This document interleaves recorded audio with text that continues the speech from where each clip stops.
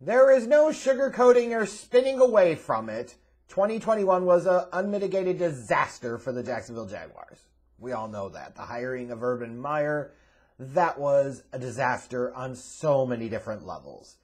And then the fact that you tied your face of the franchise and Trevor Lawrence and his future initially to Urban Meyer, not a good look and certainly not a good result. You know, as a general rule, if the head coach you just hired and gave a shit ton of money to, and he's supposed to be a high-profile hire, doesn't even make it through the first season, you got some issues, you got some problems. So the Jaguars had to go into this past offseason and perform a major course correction. And to their credit, they absolutely did. They made a course correction in some respects. First thing they did was they apparently made a philosophical decision that they were going to go big to help out their young quarterback, Trevor Lawrence, which is exactly what the hell they should have been doing. That's the game that they're in. You have to support and help and aid Trevor Lawrence at all costs. Because if he can be that dude, the entire trajectory of that organization changes dramatically. So first thing they did was they went out and hired a new head coach, and that's Doug Peterson. And speaking from a Bears fan perspective, I didn't understand why the Bears weren't more interested in him or other teams weren't more interested in him. And, you know, there were certainly some criticisms of Peterson that were valid. However, this is also a guy that has been a Super Bowl winning head coach. Like, you can't take that away from him. He won a Super Bowl with Nick Foles being the starter in the Super Bowl. You can make whatever excuses you want for that. That doesn't change that reality. That's absolutely what he was. He is a Super Bowl winning head coach, and those guys don't come around all the damn time. So when you talk about knowledge, you talk about experience, you talk about resume and credentials. You know, Petersons were as good as anybody that was available this last head coaching cycle. So the Jaguars did really, really well there, even though he apparently wasn't their top choice, and it was Byron Leftwich that was.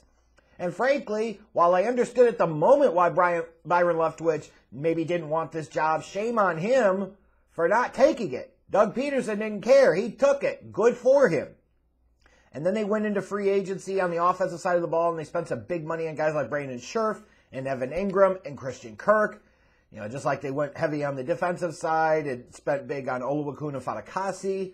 You know, and it was certainly criticized at the time, just the sheer amount of money they were spending, and I criticized it. And I still question, like, how smart that was in the long term, because you're talking about a team that didn't win the Super Bowl that now is over the salary cap a year later. But in the moment, it is understandable.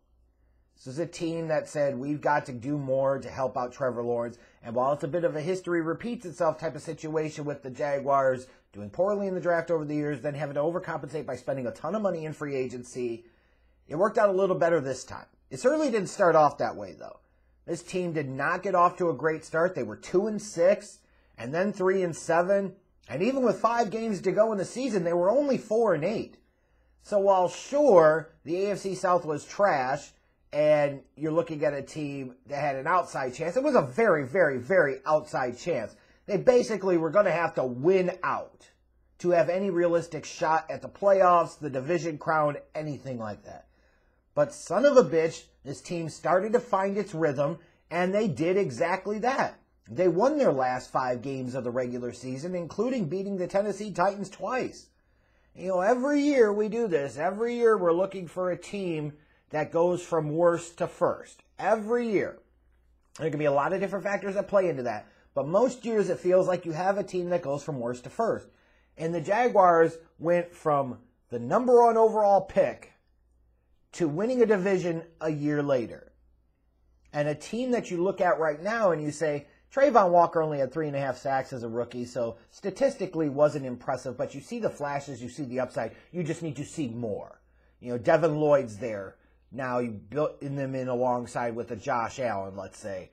You've got some nice young pieces to build around on that defense, and then obviously you've got Trevor Lawrence. So you've got that foundational building block on offense. This is a Jaguars team that is potentially well-positioned in the future, although you question a little bit, like, why the hell are you over the salary cap? But nonetheless, they ultimately won the AFC South, and they went 9-8. So if you're looking at year 2 of the Trevor Lawrence experience, year 1 with Doug Peterson at the helm, you're giving it a very high grade. You absolutely have to, considering they were a last-place team with not just last-place team, but the #1 overall pick, indicative of being the worst team in the league last year, to now they're winning their damn division. And this team showed a lot of guts, especially in that wild card round game against the Chargers. I mean, it looked bad really early. They were down 27-0. And Trevor Lawrence looked like dog shit. 4 first-half interceptions.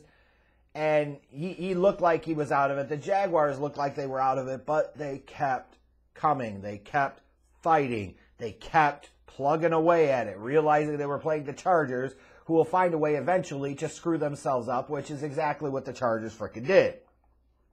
So this team that had the worst record in the league last year and the #1 overall pick had a turnaround season, won their division, and won a playoff game. And frankly, stuck a bit of a game to the Chiefs in the divisional round. It wasn't like it was an easy free pass for the Chiefs to get to the AFC Championship game. So when you look at this Chargers team, this Jaguars team that beat the Chargers in the wild card round, you look at them and you probably start to elevate your expectations for them a little bit in 2023, where you almost maybe take for granted that they're going to be the best team in their division, and you wonder if they start to enter the mix of potential contenders in the AFC. And while I'm not quite there yet, I don't know that they are that far away, but a lot could change one way or another in one offseason, as we know. Even looking at recent Jaguars history, when you talk about that 2017 team that was up double digits in the fourth quarter on the road at the AFC Championship game against the Patriots, and found a way to screw the pooch on that. So, if you're a Jags fan right now, you're a fan of Duval football, you certainly probably feel really, really good about how this 2022 season went. And even you look at the situation, you say, hey, they don't have much in the way of cap space. In fact, they're over. They're going to have to do some maneuvering around. You're probably not that concerned about that, because you have enough reason to believe now that Trevor Lawrence is the guy. And man, that can be something that helps you gloss over other holes and other problems on your roster. This team's not all the way there yet, but when you look at the AFC in the future, and you say, my God, you've got Mahomes, you've got Burrow, you've got Allen, you've got Herbert, just those 4 guys alone. When you talk about the quarterback position, you say those teams you would anticipate potentially being in the mix, for many years to come. Now you throw in a Trevor Lawrence into the fold. Now it gets even tougher. You get a couple of other guys into the fold, and holy shit, that AFC is going to be a freaking dogfight. But for the Jags, mission accomplished in 2022.